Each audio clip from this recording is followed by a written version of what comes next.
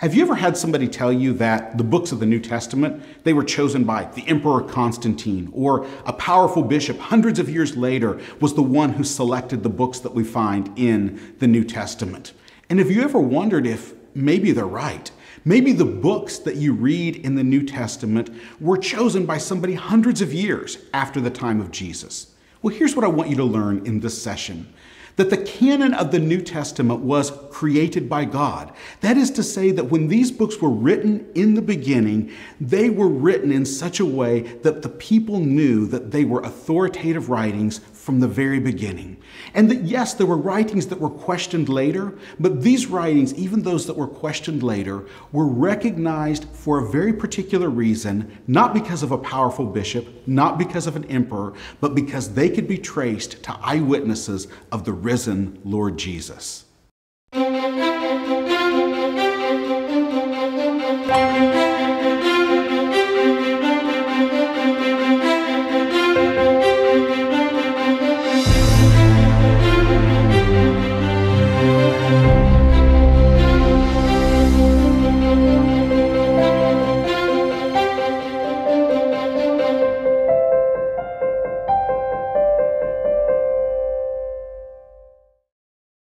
20 years ago, if you had asked somebody at church, how are the books of the New Testament chosen? I'm fairly certain you would have gotten the same response every single time. And I think the response would have been, I have no idea. I have no idea how the books of the New Testament were chosen.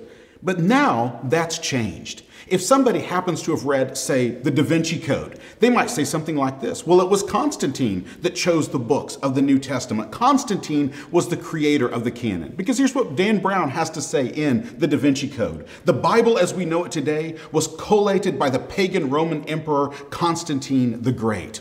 And even Newsweek magazine has picked up on this. In a recent article in Newsweek, here's what it was claimed. Constantine changed the course of Christian history, ultimately influencing which books made it into the New Testament. Now, the claim that Constantine chose the books of the New Testament, it's a ridiculous claim that can be very easily debunked. Because if you look at the text that Christians were quoting as scripture before the reign of Constantine and after the reign of Constantine, they're quoting the same books as scripture. And so clearly, Constantine didn't make the choice of which books are in the New Testament. Now, if you ask somebody how the books of the New Testament were chosen, and they've recently read the skeptical writings of a scholar such as Bart Ehrman, here's what they might say. They might say there was a powerful bishop named Athanasius, and he's the one who chose the books in the canon, because that's what Bart Ehrman seems to imply in one of his books. Here's what Bart Ehrman has to say. We are able to pinpoint the first time that any Christian of record listed the 27 books of our New Testament as the books of the New Testament. The author of this list was the powerful bishop of Alexandria named Athanasius in the year 367. Now, Athanasius was indeed a powerful bishop. He'd clashed on 5 separate occasions with emperors and ended up being sent into exile. He was short and he was dark-skinned, so much so that his enemies called him the Black Dwarf. Now, other people called him Athanasius contra mundum, Athanasius against the world. But despite his power, Athanasius was not creating a canon in the year 367 when he wrote this Easter letter to the churches that listed particular books of the New Testament. Now, we will learn later on why Athanasius wrote this letter and what he was actually doing at this point. But if you were to come up to me and ask me when the New Testament canon was created and who chose the books, here's the answer I would give you. The canon wasn't created by any human being at all. You see, early Christians recognized a canon that God had already created. And this canon was created in the first century when God himself inspired these writings of the New Testament. But the question still remains. When was it that Christians recognized these books as the canon of the New Testament? Was it the time of Constantine? Was it in the time of Athanasius? Was it sometime much later still? And here's what I want to suggest in this session. Except for a few texts on the fringes of the New Testament canon, Christians throughout the world recognized the books of the New Testament as scripture from the time that they were written. To put it in another way, the canon existed from the time that the books were written, and the writers of the New Testament, they knew it. It's clear from Paul's writings, for example, that he knew what he was writing were authoritative texts for the people of God. You can see that in the opening verses, for example, of the book of Galatians, where Paul says this, Paul, an apostle, not sent from any human being or by any human being, but through Jesus Christ. Now, Paul here identifies himself as an apostle, and it's important that we understand what Paul means by apostle. The apostles, at least as he is using it here, were eyewitnesses of the risen Lord Jesus who were commissioned by Jesus to testify to others about his kingdom and to apply his teachings in the churches. And so Paul calls himself an apostle, and he said it wasn't from any human being or through any human being, but through Jesus Christ that he was sent. And on the basis of this claim, Paul says to them, he commands the Galatians, in fact, to return to the gospel of God's grace. Now, what's clear from that is that Paul recognized he is writing authoritative texts for the people of God. We also see Paul's clear recognition that he is writing authoritative texts for the people of God in 1 Corinthians, where he says in 1 Corinthians 14, what I am writing to you is a command from the Lord. So it's not as if when Peter and Paul were martyred and entered into their heavenly glory, that Paul looked at Peter and said, those writings were authoritative? I didn't know that, so yours were too? No, they weren't having this discussion of figuring out suddenly that they were writing something that was authoritative for the people of God. They knew when they wrote these texts that they were writing authoritative texts for Christians in the first century and in centuries yet to come.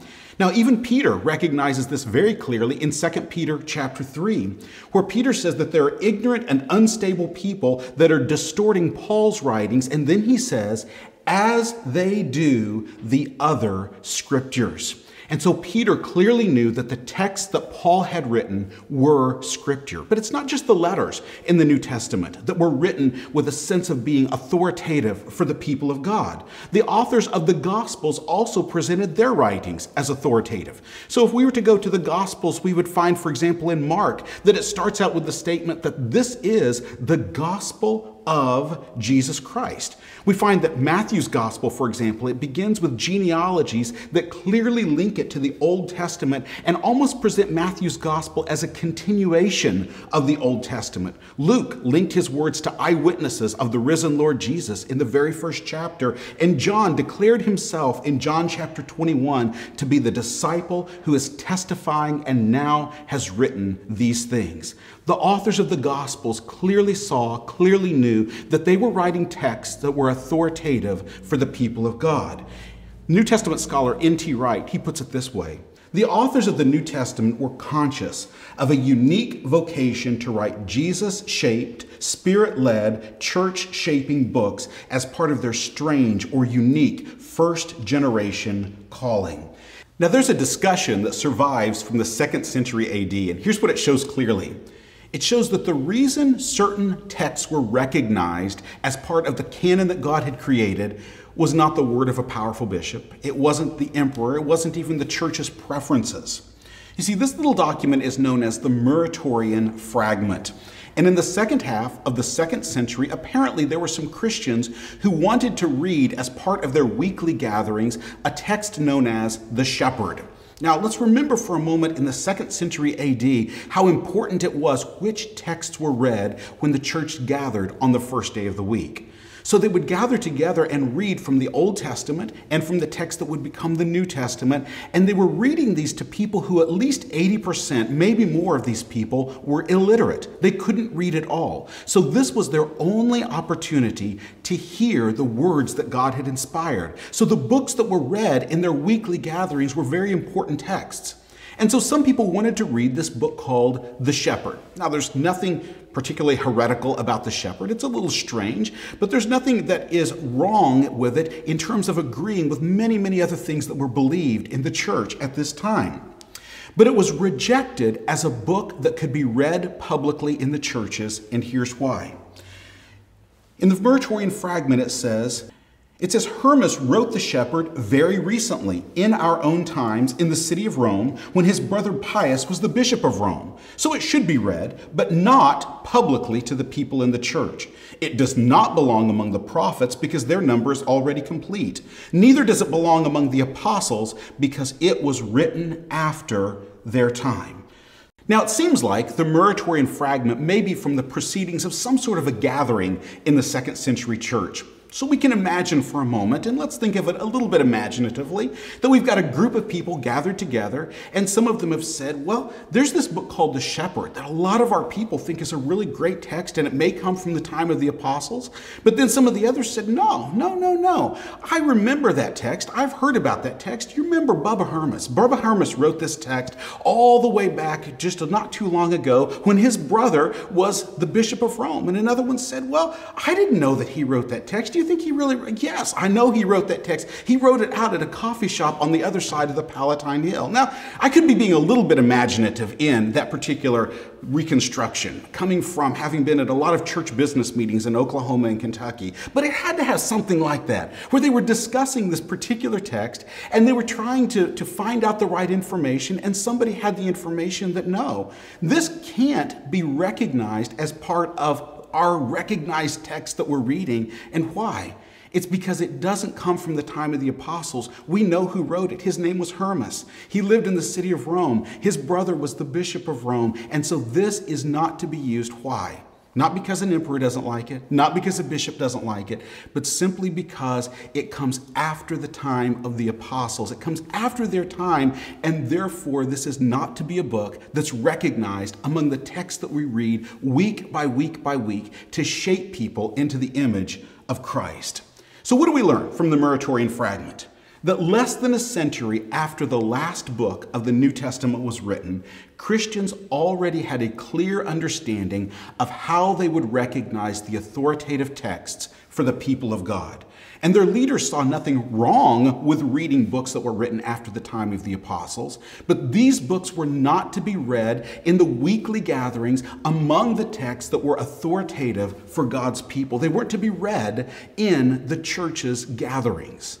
Even in the earliest stages of Christian history, Christians were known as people who treasured and taught from a clearly defined set of authoritative texts. One of the clearest examples happened on July 17th in the year 180 AD. This was a time when following Jesus Christ was a capital crime in the Roman Empire. During one particular persecution, 12 Christians from the village of Scilium were brought before the Roman proconsul in Carthage, North Africa. The proconsul urged them to save themselves from death. He told them that all they needed to do was to swear by the genius of our Lord the Emperor Marcus Aurelius. But Sparatus, one of the Christians, replied, I do not recognize the empire of this world. I serve the God whom no human being has seen. He alone is the King of all kings and the emperor over every nation. The proconsul pressed Sparatus further and asked, What do you have in your kapsa? Now, a kapsa was a case for books that could be carried on a person's back. It was an ancient book bag. And when asked what he kept in his kapsa, Sparatus said simply, books, and the letters of Paul, a righteous man. When Sparatus mentioned books, he most likely meant the codices of the 4 Gospels and perhaps the Acts of the Apostles. So Sparatus probably carried with him the writings of Matthew, Mark, Luke, and John, at least the letters of Paul, and perhaps the Acts and other letters that he didn't mention by name. Moments after Sparatus revealed the contents of his kapsa as books and the letters of Paul, the proconsul declared the fate of these 12 believers. Since these 12 have obstinately persisted in the Christian religion, it is decided that they will be put to the sword. And that's when the 12 replied, Thanks be to God. This day we will be witnesses in heaven. And they were. That day in the city of Carthage, 7 men and 5 women from the village of Scilium were martyred for their faith in Jesus Christ. Years later, a basilica was built in Carthage to commemorate their faith. St. Augustine of Hippo once preached in this church building. So what does this little incident reveal about the development of the New Testament? In the sacrifice of the skeleton martyrs, what we see clearly is that even in the first centuries of Christian faith, Christians were people whose lives were shaped by the written Word of God. So did every Christian everywhere immediately recognize the same books as authoritative? Well, for the most part, yes. For the most part, yes. You see, most of the books in the New Testament were always recognized in the churches and were never questioned. So the four Gospels and Acts, the writings of Paul, at least the first letter of John, and probably Revelation, always recognized by the churches, always known among them that these come from the apostles, the eyewitnesses of Jesus, or close associates of these eyewitnesses of Jesus. So there's about 20 books, and let's suppose just for a moment that only those 20 books that were never questioned, that were always known to come from apostolic eyewitnesses and their associates, what if those happened to have been the only books that truly were authoritative for the people of God? Now, if that happened to be the case, do you know that every essential belief that we believe about God would remain intact? In other words, these 20 or so books that were always recognized as authoritative in the churches, those 20 or so books have in them every belief that is essential to trusting Jesus and to following Him. But these aren't the only texts in our New Testaments, of course. There's 27 texts in our New Testament. And what about those others? How were they recognized as canon? It didn't happen because of a vote. It wasn't because of an emperor or a bishop and because they liked the book. Rather, these books were recognized because they could be traced to an eyewitness or to someone closely connected to an eyewitness of the risen Lord Jesus in the apostolic era. And so when someone was uncertain, they could compare the book in question to the text that they knew for certain came from an eyewitness. There's a story that survives another one from the late 2nd century that gives us a glimpse into how this happened.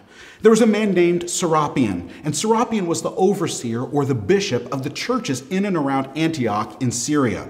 And the Christians in a nearby village called Rosas, they were arguing over a text called the Gospel of Peter. Now, I don't think that these Christians in Rosas were wanting to read the Gospel of Peter as part of their weekly readings of authoritative texts. They were probably more arguing about whether they could use this book for devotional reading, we might say. These Christians had the four Gospels that they knew were authoritative Gospels: Matthew, Mark, Luke, and John.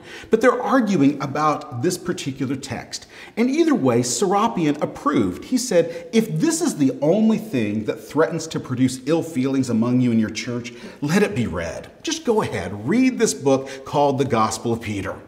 But then Serapion read the book for himself. And as he read the book, he quickly regretted his decision to tell them, go ahead and read this particular text. Now, there's a fragment of a letter from Serapion that survives to us today. It's copied in a 4th century history book. And his letter was written right before he headed to Rosas, this church, to correct the error that he had allowed them to read this particular text. Now, imagine with me just a moment when you get one of those texts from your children when you're away from home. Maybe you've run to the grocery store, left the kids at home, and you get one of those texts. And the text is something like, there's water pouring through the ceiling of the living room, and we're not sure if we ought to be concerned about this. And you send that text back and you call them and you say, I'm going to be right there, almost breathlessly. Well, that type of a breathlessness is what we hear in Serapion's letter to this church after he realizes what's really in this book, the Gospel of Peter. Here's what he says to them. Now that I have learned from what has been told me, I will hurry to come to you again. Brothers, expect me shortly. So what was it that Serapion found in this so-called gospel, the Gospel of Peter, that caused him to send this letter priority mail to this church and then run out, jump on his donkey and head to this village of Rosas? Simply this. Here's what he said. He said, most of the contents of this book agree with the Orthodox account of the Savior, but we found some things that were inconsistent. And what was inconsistent, according to Serapion, was that there were some sections in this book that could suggest that Jesus wasn't fully human. Remember that according to Orthodox Christian belief, Jesus is fully human and fully divine. And there were some portions in this book that he felt could suggest that Jesus wasn't fully human. And so Serapion declared rightly that this book could not have come from the Apostle Peter. It couldn't have come from the apostles because it disagreed with the testimony of the apostles. And in fact, Serapion was correct.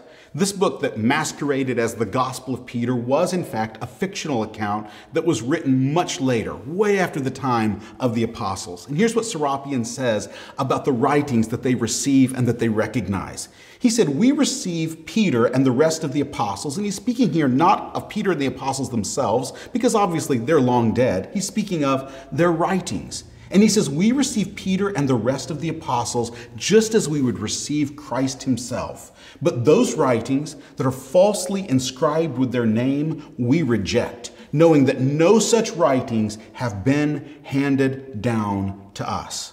So Serapion and his churches received the words of the apostles as the very words of Jesus himself. He says, "We receive Peter and the rest of the apostles as we would receive Christ." So he recognizes the authority of the apostolic eyewitnesses of Jesus Christ and receives those words as the words of Jesus himself. But not only that, Serapion and his churches, they had writings that in his words had been handed down to them that had the orthodox account of the life of Jesus. Now, what does that let us know?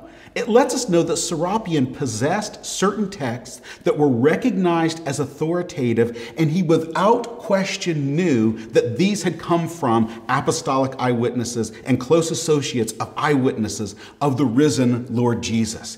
And so he took those writings, and when he wanted to determine whether the Gospel of Peter really came from Peter, whether it was really an authoritative account, whether it was really trustworthy, what he did was to compare the Gospel of Peter, this so-called gospel, with the writings that he knew came from the apostles, the eyewitnesses of the risen Lord Jesus Christ. Now, when Serapion saw that the Gospel of Peter disagreed with the apostolic writings that he knew came from authoritative sources, he knew they came from reliable and trustworthy eyewitnesses, what did he do? Well, he headed immediately to Rosses to repair the damage by getting rid of this text, by making sure that the Christians there were not reading it as any sort of authoritative text. And he recognized very clearly, as he compared it with the other texts, that this could not have been written by the Apostle Peter. And in fact, he was right. It was written much later. So why was it that Serapion completely rejected this text and said that it wasn't to be read at all by the people in his church as having any sort of authority?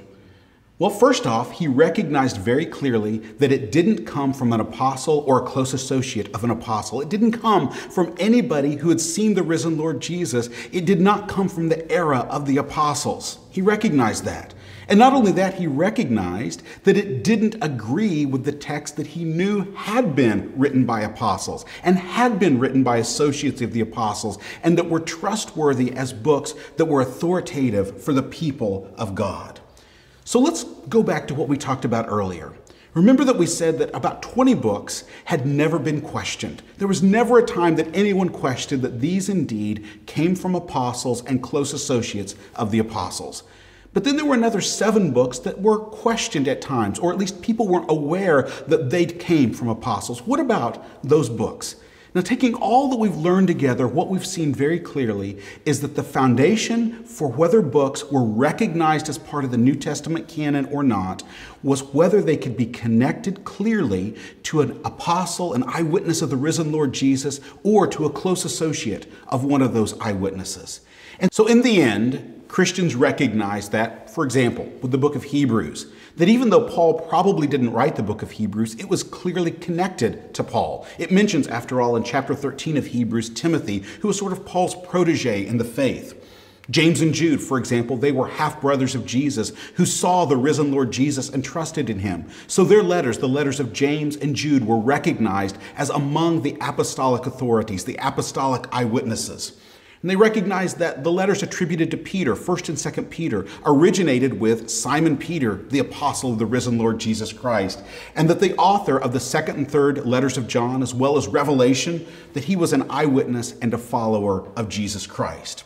And so remember that Easter letter we talked about earlier that Athanasius wrote in the year 367? The one that supposedly where Athanasius is the one who set the canon for the very first time? Well, Athanasius at that point was not creating a canon. What Athanasius was doing was stating a consensus. And this consensus that the church had always included for the books of the New Testament a core of 20 or so books that were never questioned, that were always known from the very beginning to have come from apostolic eyewitnesses of the risen Lord Jesus or of close associates of these eyewitnesses. And this consensus also included a handful of books that had been previously unknown or uncertain in some areas. But it had now become clear by that point that these texts also could be traced back to first century testimony about Jesus. These books, Hebrews, the letters of James and Peter and John and Jude, that these letters also came from the first century and came from people who had seen the risen Lord Jesus or those connected with those who had. And in all of this, nobody was making a decision by saying, what does Athanasius think about the canon? Or what does Constantine think about the canon? Their question from the very beginning, we've seen very clearly, is can this text be traced back to an apostolic eyewitness of the risen Lord Jesus? And so we see that the canon of the New Testament was not created by any human being. The canon of the New Testament was created by God as He inspired these books, and it was recognized later by the people of God as having the authority that it had always had because God Himself had inspired these writings. And most of these writings were recognized from the moment that they were written. And a few were recognized later, but in every case, the reason they were recognized as the canon, as the authoritative text for the people of God, was because they could be connected to the people who were commissioned by Jesus Himself to spread His word throughout the world.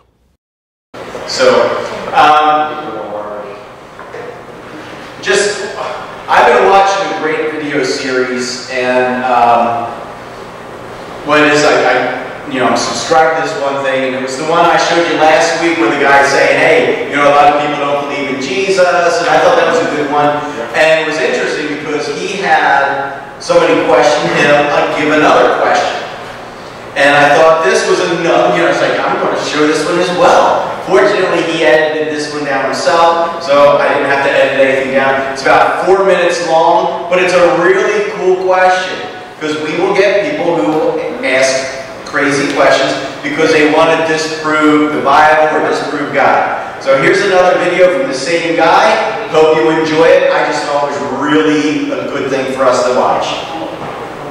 In the previous episode, I brought up a list of the names of the early apostles, and this list in itself is apparently a point of some controversy. I came across this meme many years ago, and it says, how did Jesus find guys named Peter, John, James, Matthew, Andrew, Philip, Thomas, and Simon in the Middle East? The point it's making is that these aren't the kind of names that you would expect to find in the Middle East 2,000 years ago. These are English-sounding names.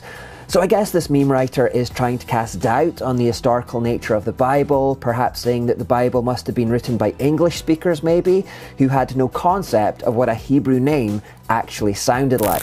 Okay, this question has a very straightforward answer.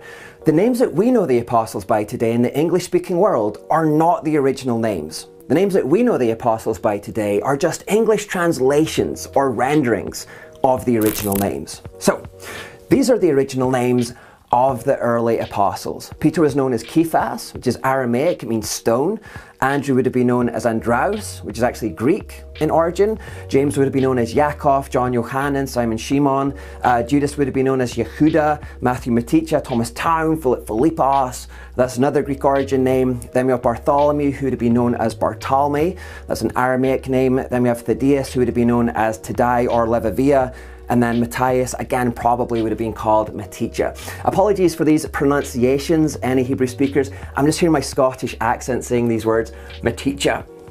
Probably sounds nothing like that. But you get the point. We've just translated these Hebrew, these Greek, these Aramaic names into their English versions. That's all we've done. And actually on that point, it's worth saying that Jesus himself wasn't even originally called Jesus either.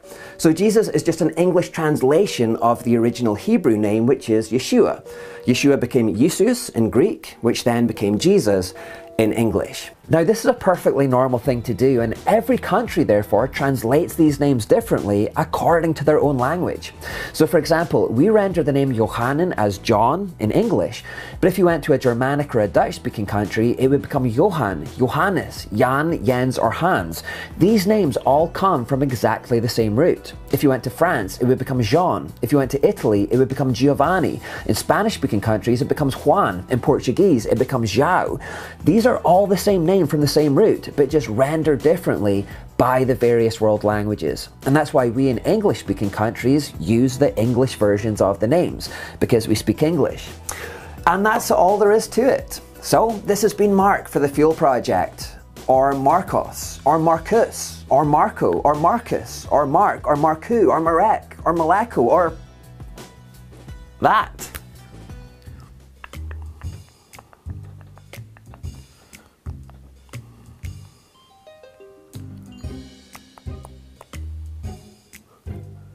I thought that was interesting. Hopefully you enjoyed that. But it is true, because somebody will try and trip you up. Matter of fact, when you saw the little meme that he showed, it was somebody trying to make a mock out of the Bible. It was trying to say, hey, we found the flaw in the Bible. It's not really a flaw in the Bible. Again, I remember growing up when I was in high school, I took Spanish, so the first thing you learn is your name.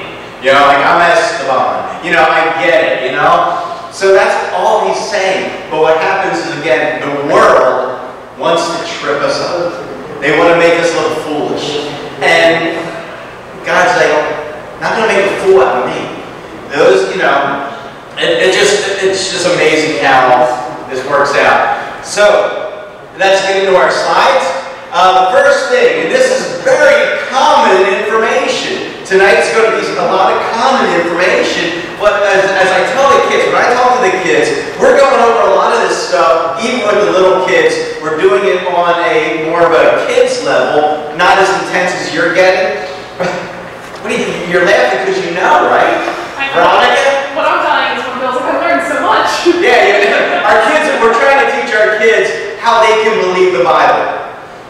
So what you guys are getting, while it's a little bit more intense, our kids are getting the same lessons. And I think it's important. So if I'm covering over some stuff, understand this. Most of you may know this. Some of you may not. And you know what happens? There's nothing wrong with not knowing.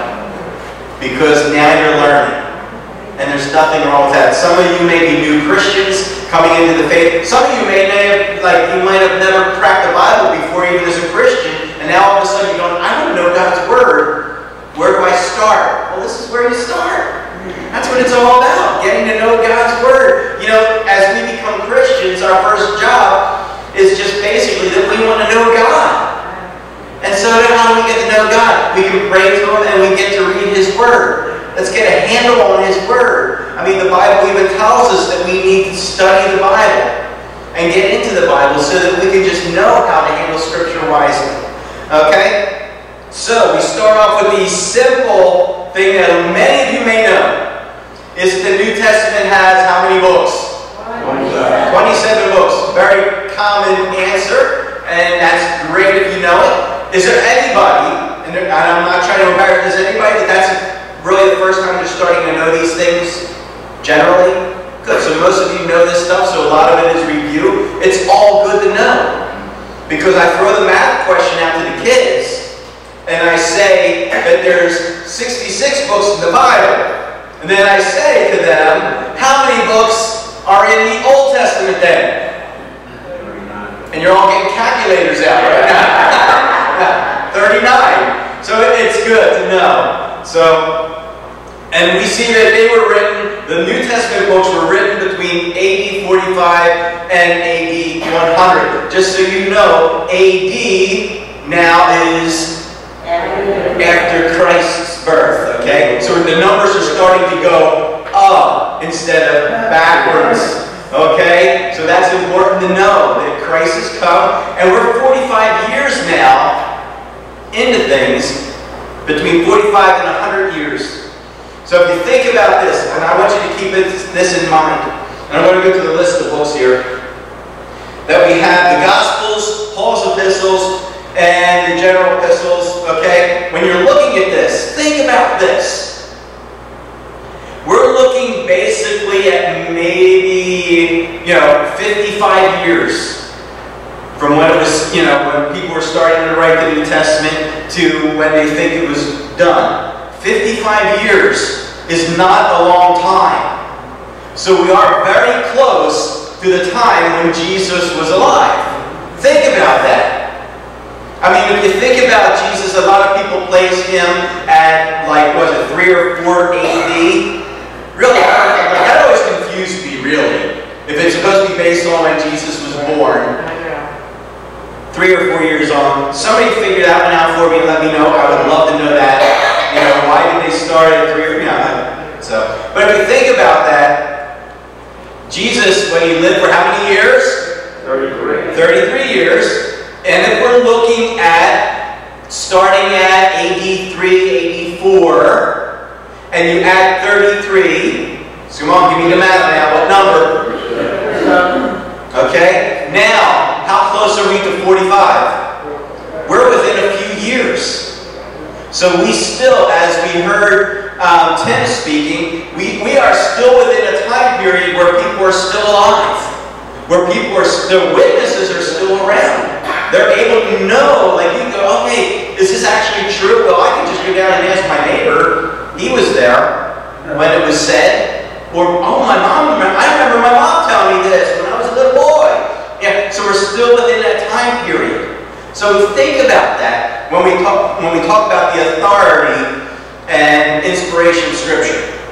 So we look at this and we see these were the books, 27 books. You recognize those books, okay?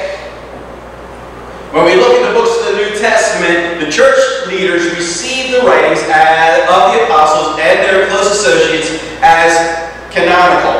Okay? Canon is from a Greek word meaning referring to standard of faith, the measuring.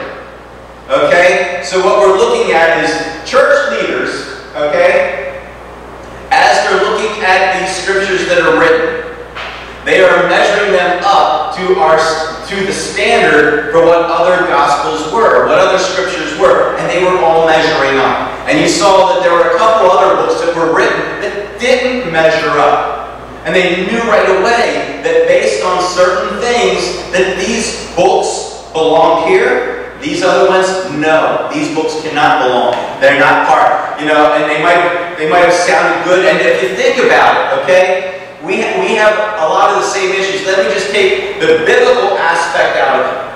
Okay? How many of us have ever gone into a Christian bookstore and we're looking for a book on a certain topic? And you have a lot of different opinions on a lot of different topics. Yeah, which one would we agree with? So you have to be very careful because that's where you turn around and go, okay, what is scriptural? What goes with Scripture? You find a lot of books with a lot of opinions and a lot of people interpreting Scripture their way. So we have to be very careful that we don't use the extra biblical books for the basis of anything that we do. If you want to take those books and read through them, you compare them with Scripture. If you're not sure, then what you do, you can ask one of the pastors, ask somebody that you trust, and just say, listen, is this book sound for me to read based on what Scripture says? And when all else fails, use the Bible. Okay? You can find all the advice you need in Scripture. Okay? But when we're looking at this, the church leaders, as they were looking at the books, the 27 books that they had, as they were looking at those books, they knew that they were the canon. They knew that they were the authorized. They know that they were the inspired Word of God. We'll go back and we see that. We see Matthew writing this gospel. That's a good cartoon of him. So I recognize him because he has the paper plate in the back of his head. So He's a saint. He's a saint. oh, he's a saint. The saint. Okay. I'm going with the paper plate.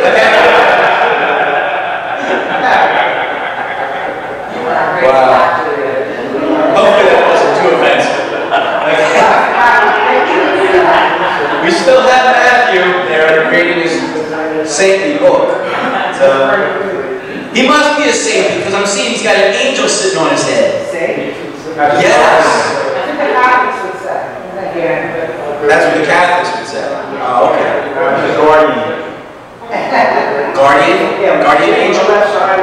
Yes. That's the way I support. Yes, as opposed to the other one that goes, you know, it's like, you know, it's like, okay, yeah, eat the piece of cake. No, eat the piece of cake. Really? Wasn't that a Looney Tunes? That was a Looney Tunes cartoon, I remember. So, wow. So, when we look at this, books of the New Testament, texts that seem to have been universally recognized as authoritative from the very beginning. The four Gospels, Acts, Paul's letters, and at least one of John's letters. When we're looking at that, as you see, those were books that were passed amongst the churches, and the churches started to recognize those as the authoritative Word of God. They were recognized, okay?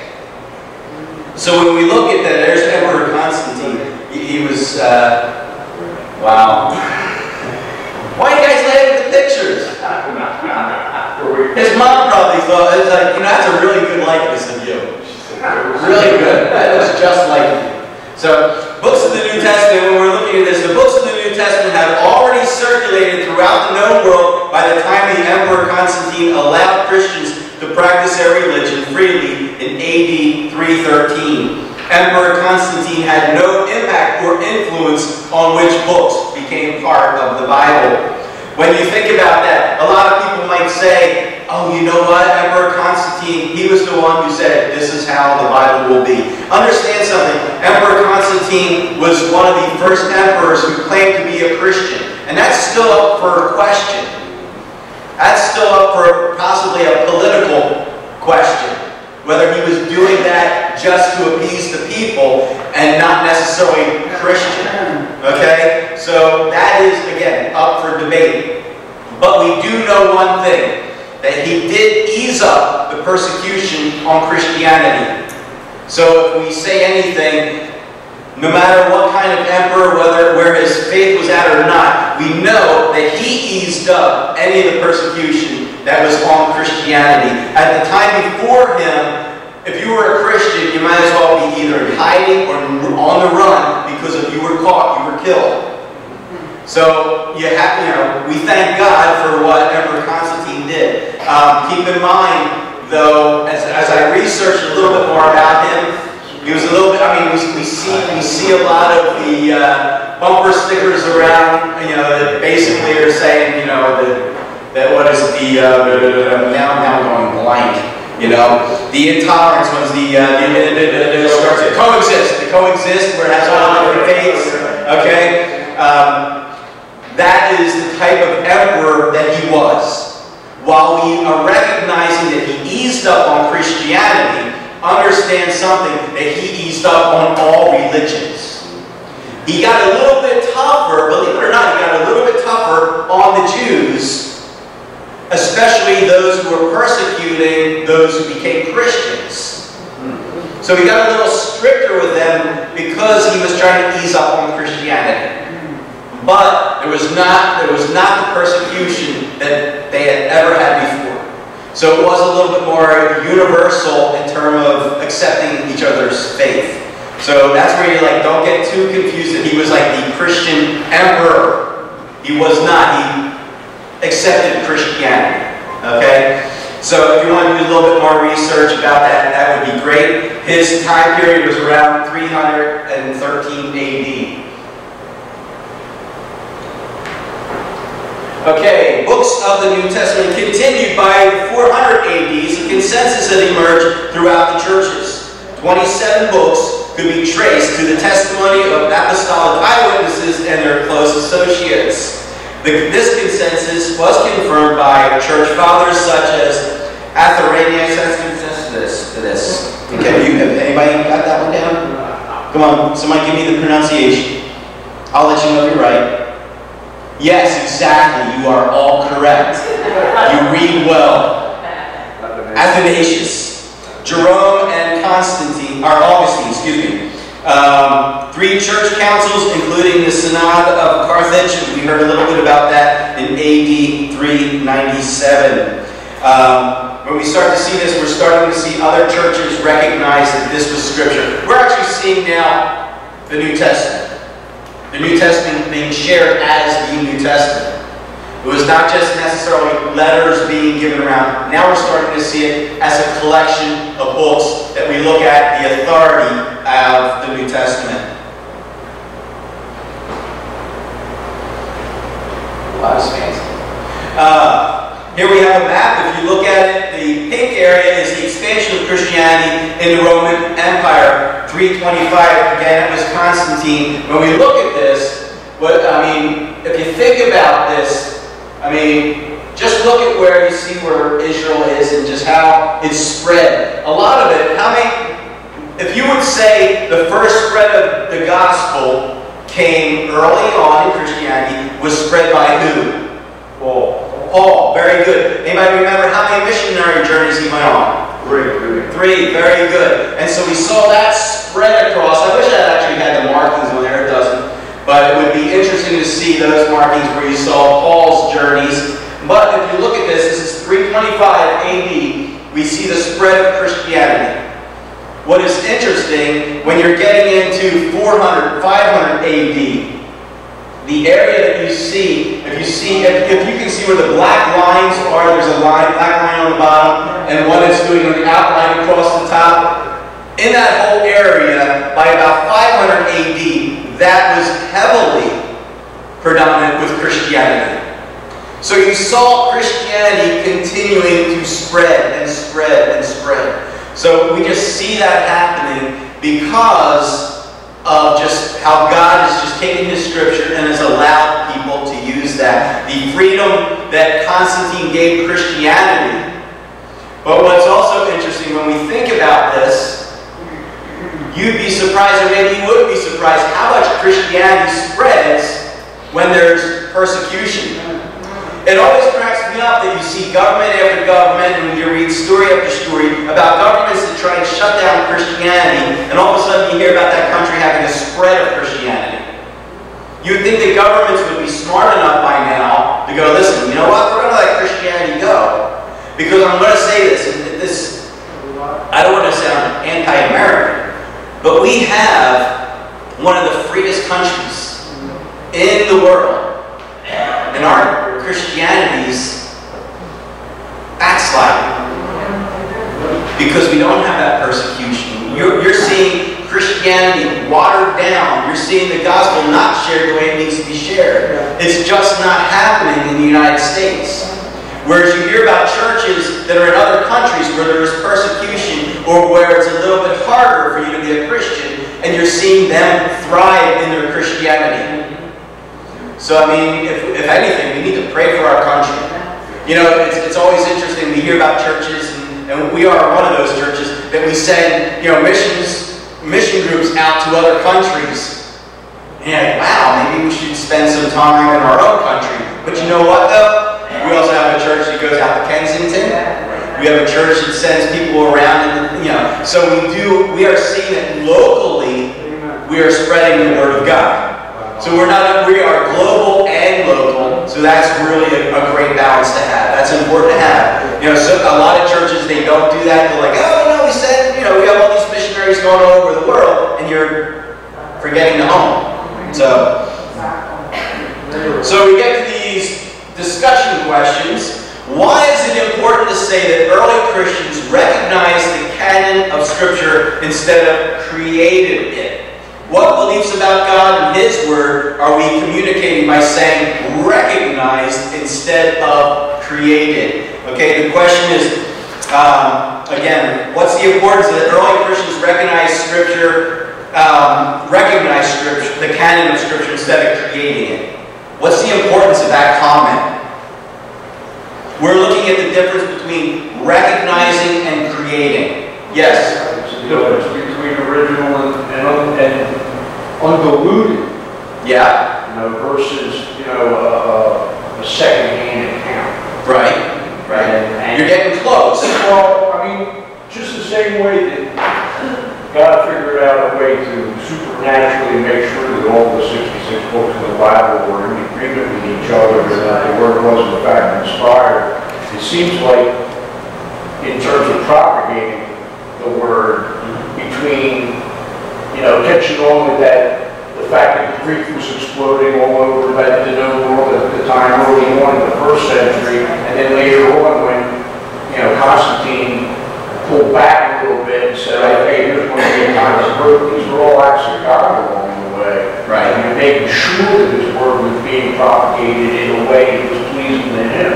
Right. His hands all over. That's great, and that's talking about the spread. But if we're talking about the books themselves that are being spread, what is the difference between something that is recognized and something that's created? They had to go to Jesus.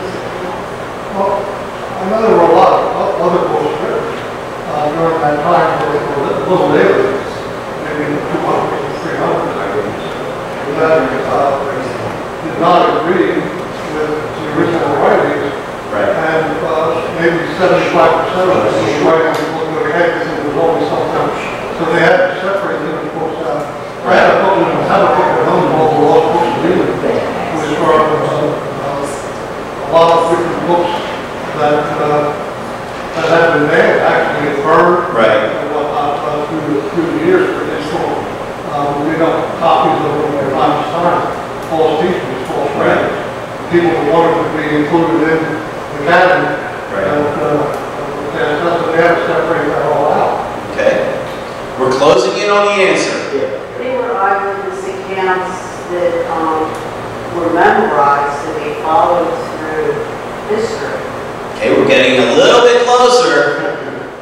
Yes? You authenticity?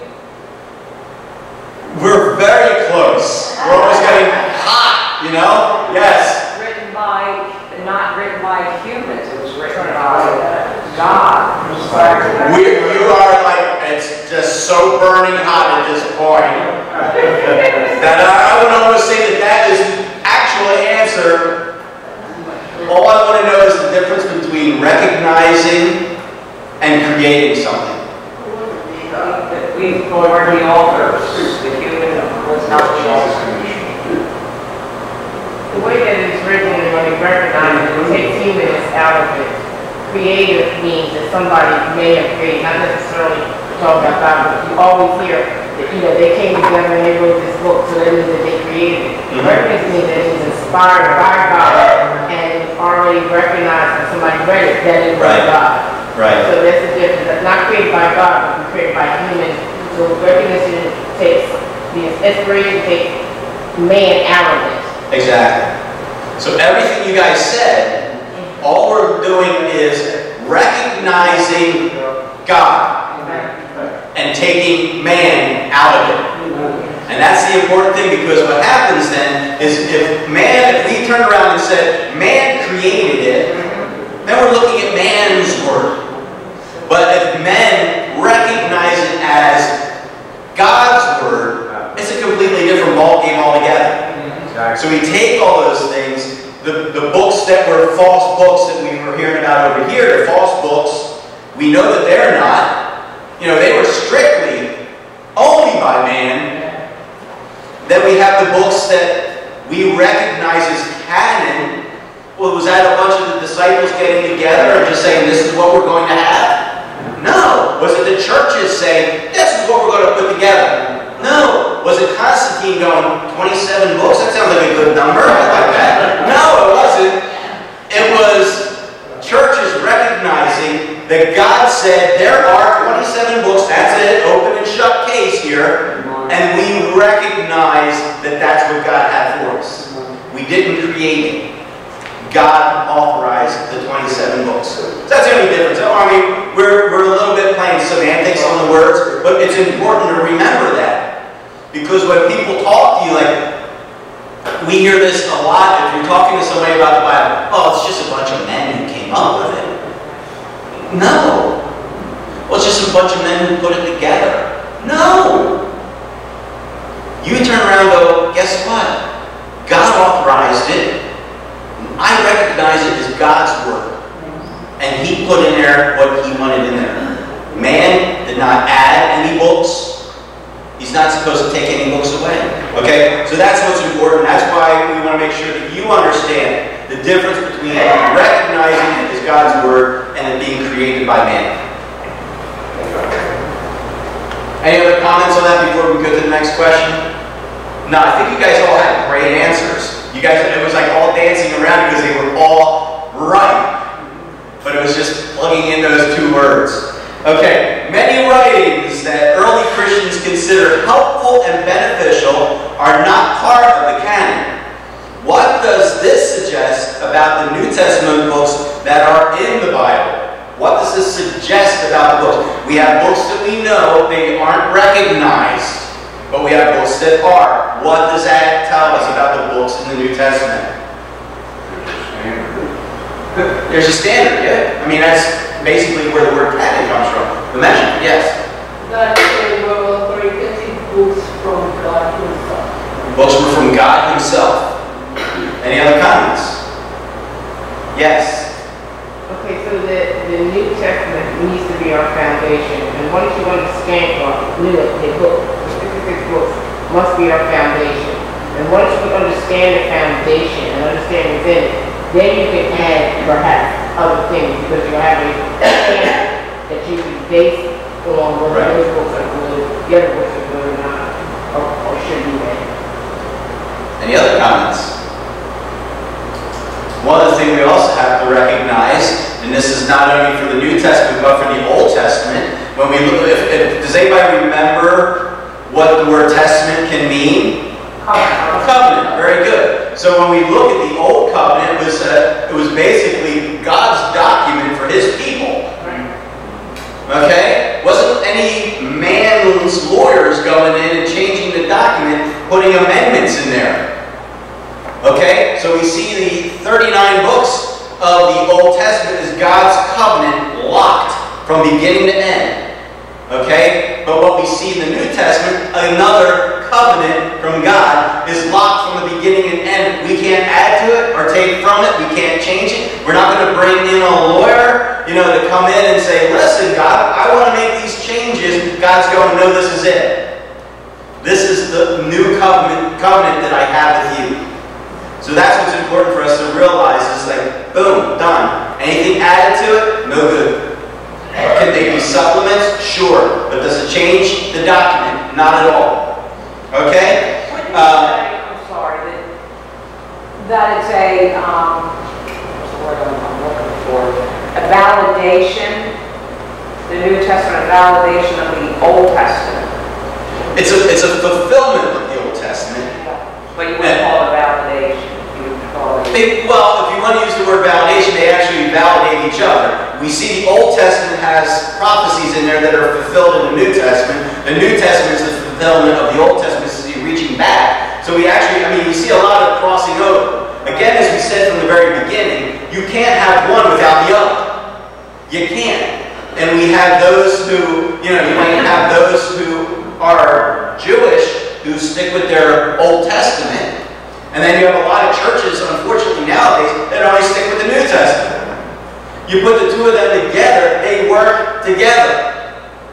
They are two covenants that work together. Yes, John? Yeah, I like what it says in Timothy, brings to mind, God breathed, literally God breathed, breathed in life into those words. Yeah. You get life by reading. Exactly. They are God's words, they are breathed in, they are from God Himself. Not only the Old Testament, but the New Testament. Okay, any other comments? Okay. Long question here. Except for a few texts on the fringes of the canon, Christians throughout the world recognize the books of the New Testament as Scripture from the time they were written. How does this show God's faithfulness in giving us His Word? How should this affect our attitude towards the Bible and its impact in our lives? Again, if we look at the first question, is that Christians throughout the world recognize the books of the New Testament as Scripture from the time they were written. Okay? How does that affect us? How does that impact us? That's basically our guidebook of life. Yeah. How it's supposed to manage our lives. When we have a question about life, we go to the Bible and research the question.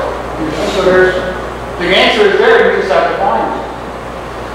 And it is there. The answers are always there. Always there.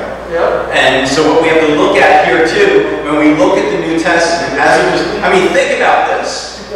Okay? You're not talking about the Old Testament took hundreds and hundreds of years to be filled in and written out.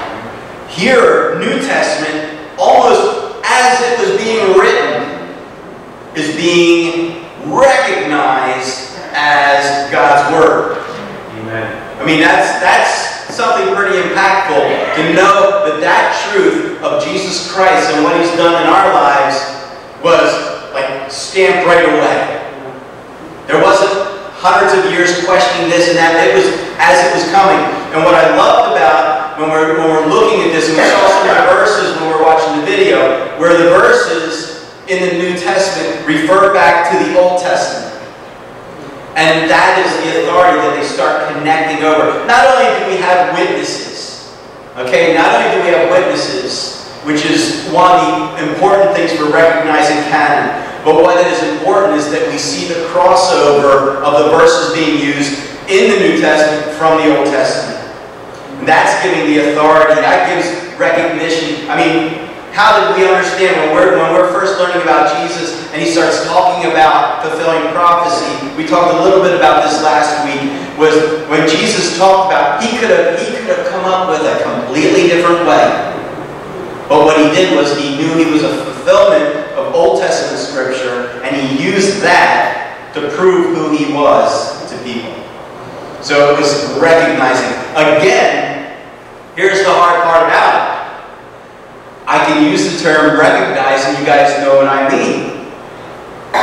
The world doesn't recognize that. That's the tough thing about it. We can use that, we can toss that around and completely get it.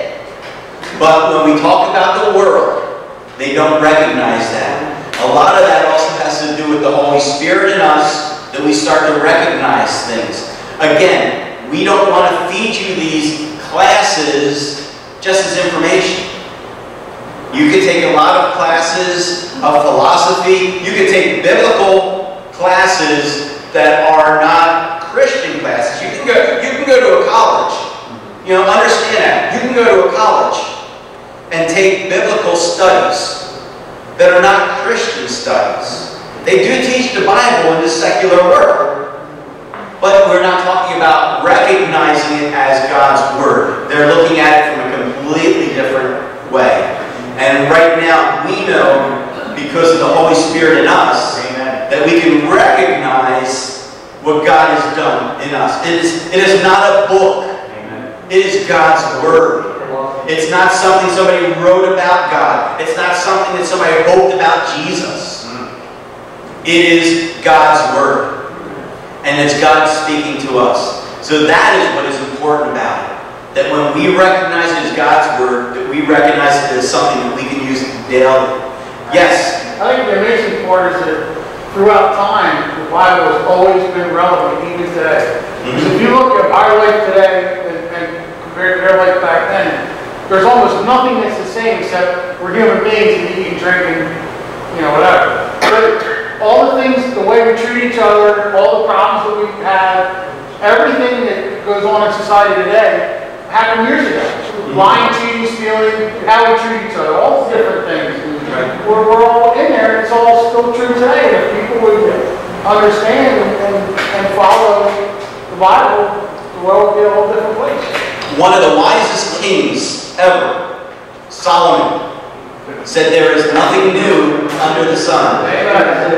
Nothing new. That's it. You know, when we think about that, we think about everything that's going on. And that's so funny because I have people go like, oh, what about television? That's new. You go, no. What we're talking about now is entertainment. They've always had entertainment. So let's lump it into that. Is entertainment something new? No. Everything has happened way before. Again, there's nothing new under the sun. Yeah. Television just makes it easier for you to do all the bad things you want to do. To see all the bad things you shouldn't do. So, any other comments? Yes? All that is happening, like you said, from way back. Like I same things are happening, nothing new under the sun. But we as believers in Christ, in faith, in our action, believing in Jesus Christ and accepting Him as our Savior. Like Jesus said, I'll pray to the Father, and I'll send you no comfort, the Holy Spirit. Yeah. That's what we have. And these people go to these classes, biblical classes and such, but they don't believe in Christ. Right. So they don't have the Holy Spirit teaching them. Right, right. They have some philosopher who might have, all kinds of hang-ups and whatever, telling you what is the truth and what isn't. Well, it's interesting. There's a lot of people who know an awful lot about the Bible, who don't know an awful lot about God. Yeah, exactly. There's a difference because it's about relationship. So, yes.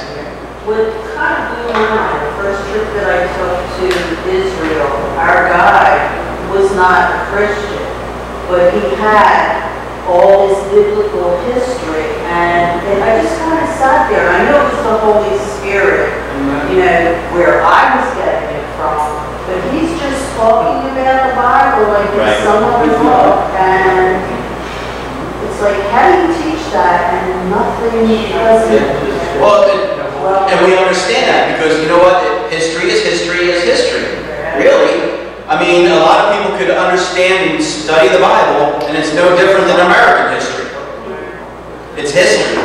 No different than there are faiths that think it's more important to sit under a mass in Latin and not understand a word that's being said. Why? Because it's tradition. And when we get caught up in tradition, we miss out on God. It's just, it always amazes me. I was passing by and driving my car, and somebody had a bumper sticker on for such and such a church. And it just said, we do our Mass in Latin. Okay, but you know what? I understand. I can appreciate tradition. I can appreciate tradition. But I can't place my faith on tradition.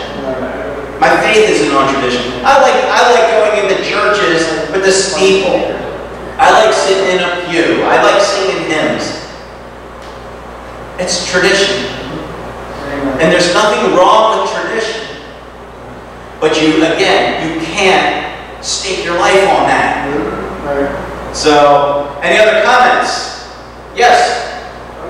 They touched on something last week. You mentioned in passing that there were 7 books of the Old Testament, I believe they said, that weren't quoted in the New Testament. Do you have a list of those? I don't have a list of those. I can check to see if I can find what they were. And basically, it's just that they weren't. It's just a curiosity. Yeah, it is a curiosity. Just because something wasn't used doesn't mean it was wrong then. Just to make sure, just to clarify that. I only asked because I spent all week imagining which ones they might do. Wow. Have at it. You let me know. I'm not going to know. Any other comments? Questions? Thoughts? Okay, we are. I got another thought. Yes. They said in there in the beginning the Bible was read to them because they were illiterate. So think about this, how blessed we are. First of all, we can read, and we can have our own Bible. Yeah. That to me that floored me. I was like, wow, think how blessed we are. We can go home, we can sit down and read our own Bible. Yeah. We don't have to trust what somebody's saying to us. We can just dive right into the Word. You can. And it's important. And it was interesting because I was talking to the kids this past Wednesday at Camp K, and I was asking how many of them had Bibles. Most of them do. Matter of fact, one kid goes, "I have 3." I'm like, okay, good. Great, good for you. It's not a contest. No, but the thing is, and I told him, I said, it's not a matter of having the Bible, it's using the Bible. That's something that's really critical for us. How many of us, most of us have multiple Bibles in our house. Are we using them? Are we actually cracking them? Do we want to know God, but we sort of leave his books sitting there on the shelf? I grew up, I was old school Baptist. There was a song we used to do, "Dust on the Bible." Okay, it's an old country song, but it's basically talking about going over somebody's house problems, and all of a sudden it's like, you know, they ask for the Bible, when they pull it out, it's got dust all over it. Yeah, hence the song title, Dust on the Bible, as opposed to Dust in the Wind, which is Curry Lindgren from Kansas, who is a born-again Christian, praise God. So, yes? I use an analogy sometimes with some of my Catholic friends from my past. I grew up Catholic and some Catholic person, my family's Catholic. And I like to use the analogy of when they say, well, you know, well, you go to your church, I go to my church, we're all God, it's all the same God, you know what I mean? And I'll say, well, I look at the Bible as a love letter from God, to us. And I said, not family, but to some other people I would say, if your mother died or your father died, and they left you a love letter, or they left you any kind of letter, would you want to listen to what someone else's interpretation of that letter, or would you like to read it? And that's the way I look at the Bible. I want to see what God has to say, not what somebody thinks that they think God has to say. If we take it that way, really, if I was to stand up here and I'm talking to you all as friends, and I said, guess what? Your father gave me a letter that he wants you to know. I'm going to tell you what it says. You're probably thinking, why don't you just give me a copy? Why don't you just let me read what my father has to say? And we know for centuries, a certain church would not allow you to read the Father's letter. And now people are so used to that tradition, that's where you get the, well, okay, well, Dad wrote in Latin. so I'm going to give it to you in Latin, but I don't understand Latin. Good luck with it. So, yeah. Any other comments before we start wrapping up? We stayed academic tonight. Amen. Really? Amen to academic. Really? Shame. Sorry, I'm picking up at 3:30 to go to work. Any other comments before we wrap up? Next week we will be back here again. I'll be picking back up with session 5. We'll be excited about that. We are more than halfway done, so hopefully you're getting something out of that. So let's close in prayer. Do I have anybody who would like to volunteer to close us out in prayer? Okay, Jim. Heavenly Father, we're so grateful for your presence in our lives, Father. We're grateful for this love letter that you wrote to us, Father, and for what you impart to us, Lord, and what we've heard here tonight, Father. I hope we take it and apply it, Lord, to our daily lives, Lord, that we aren't so comfortable in our Christianity, Lord, that we forget what we're supposed to do. Father, we thank you for our instructor, Lord. We thank you for this time together in fellowship, Father. We ask for travel mercies heading home, Lord, and